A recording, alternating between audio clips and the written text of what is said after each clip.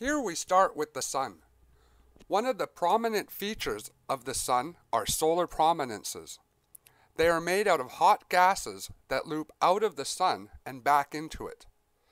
They can last from days to months. When they break apart, huge amounts of matter are shot out into space. This is called a CME. Scientists are currently researching how and why prominences are formed. They are also massive features of the Sun. The entire planet of Jupiter can easily fit inside of one. Another feature of our image of the Sun is the Sun's corona. It is the atmosphere of the Sun. A unique and still unexplained feature of the Sun's corona is that it is millions of times hotter than the surface of the Sun. While the surface of the Sun is about 5,500 degrees Celsius, the corona can be up to 3 million degrees Celsius. Another object we have included is a picture of the SOHO satellite, one of the thousands of man-made satellites up in space now. The SOHO satellite is also the satellite that took the picture of the Sun that we are using.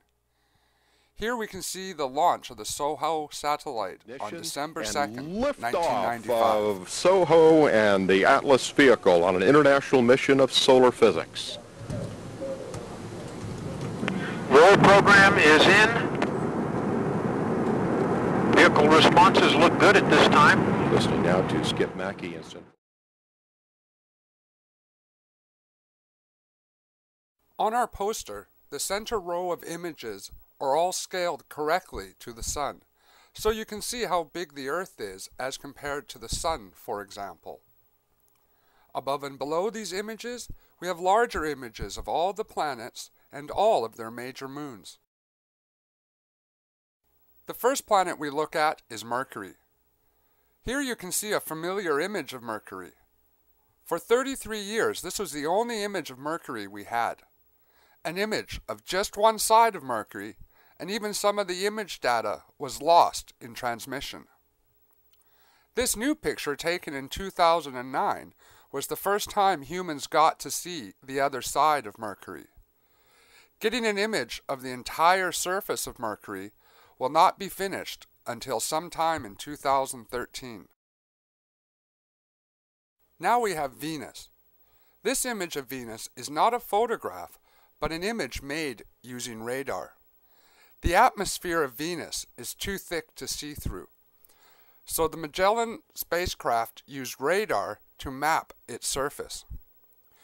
Venus has many more times the number of volcanoes than Earth. Some 167 large volcanoes are over 100 kilometers across. The lighter, smooth features you see here are lava flows. Earth, our home planet. This picture of Earth that we use is a composite image created by NASA in 1997. 4 different satellites were used to create this image. One satellite took a photo of the land features, while another took an image of the vegetation. Next, one satellite took an image of the ocean. Another took an image of the cloud cover. This is one of the most complete images of Earth that we have to date. Here is the image of Mars we use. Mars is one of the best documented planets other than Earth in our solar system. In this image of Mars, you can see Valles Marineris. It is the largest canyon system in our solar system, with a length of 4,000 kilometers and a depth of up to 7 kilometers. As well in this image, you can see the 3 Tharsis volcanoes. They are the largest volcanoes in the solar system. Olympus Mons, the volcano on the bottom left, is about 600 kilometers wide and nearly 22 kilometers high. Next up is Jupiter. The photo of Jupiter is real, but the rings are computer generated by us here at ScienceStory.com. The rings were first discovered and photographed by Voyager 1. Voyager was able to capture just a few good images of the rings. It wasn't until the Cassini spacecraft passed Jupiter that the most detailed measurements of the ring system were made. It was this data that we used to create our image of the rings of Jupiter. Like the aurora borealis here on Earth, Jupiter also has aurora.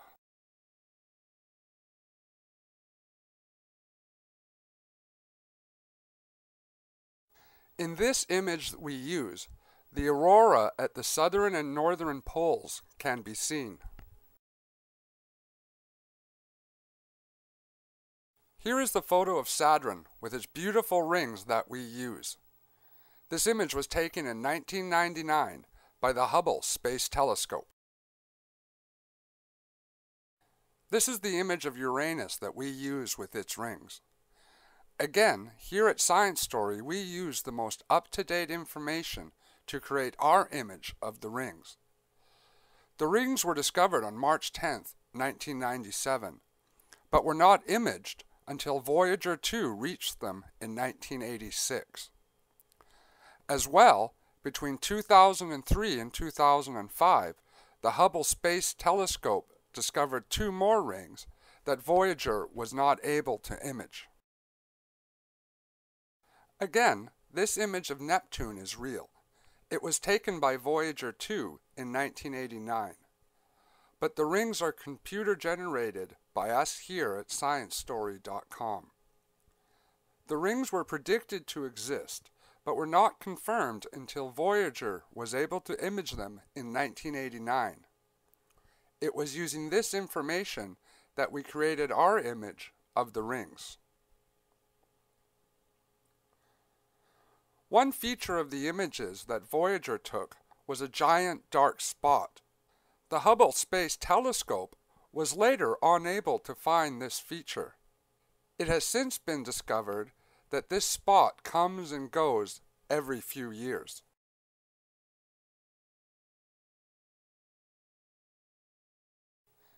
In between Mars and Jupiter, there is the asteroid belt.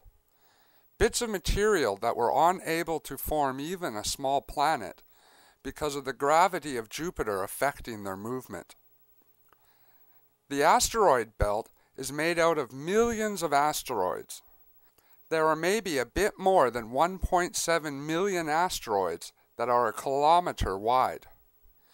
There are more than 200 asteroids that are larger than 100 kilometers wide, but only 4 that are more than 500 kilometers wide.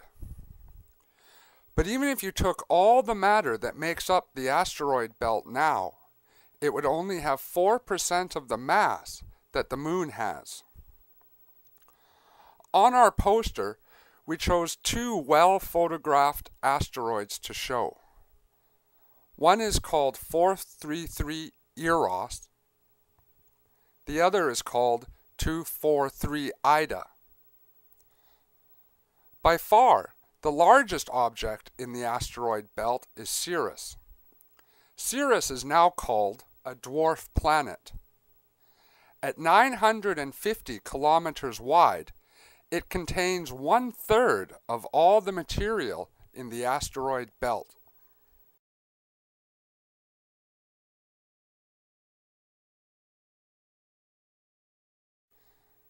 In 2006, a new kind of planet was officially accepted, the dwarf planet.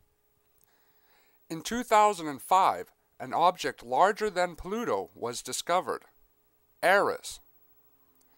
It was because of this discovery that a new definition of planet was needed. We now have 5 accepted dwarf planets: Sirius, Pluto, Haumea, Makemake, and Eris. The definition of a dwarf planet is an object that is basically roundish and has cleared its orbit of other material. A question I get a lot from students is why then is Haumea a dwarf planet? Because it isn't round. It's because it is rotating so fast that it stretches itself out. If it wasn't spinning so fast, gravity would pull it back into a ball shape. The image of Pluto and Ceres are real images taken by the Hubble Space Telescope. The other 3 dwarf planets are just artist drawings based on the best information we have on them.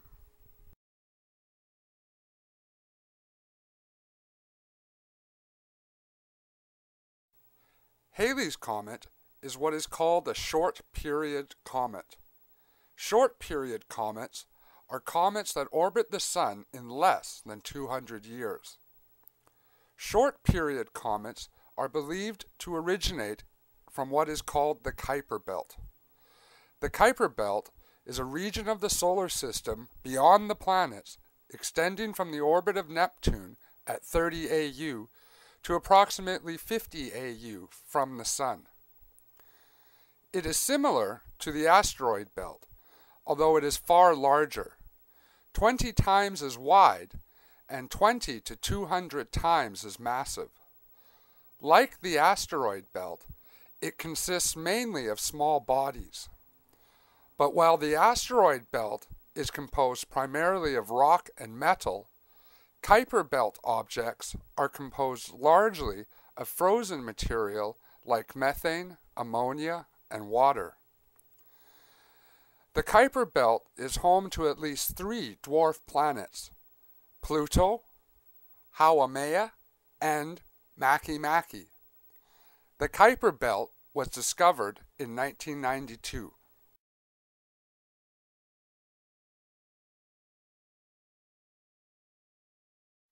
Comet Hale-Bopp came through our solar system in 1997. It was visible to the naked eye for about 18 months. Comet Hale-Bopp is a long-period comet. Long-period comets orbit the Sun in periods from every 200 years to thousands of years to even millions of years.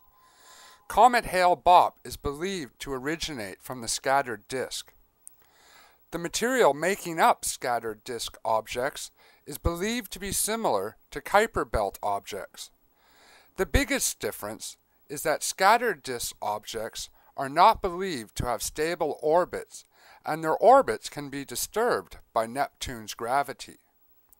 Scattered disk objects can also orbit much further out, to more than 100 AU.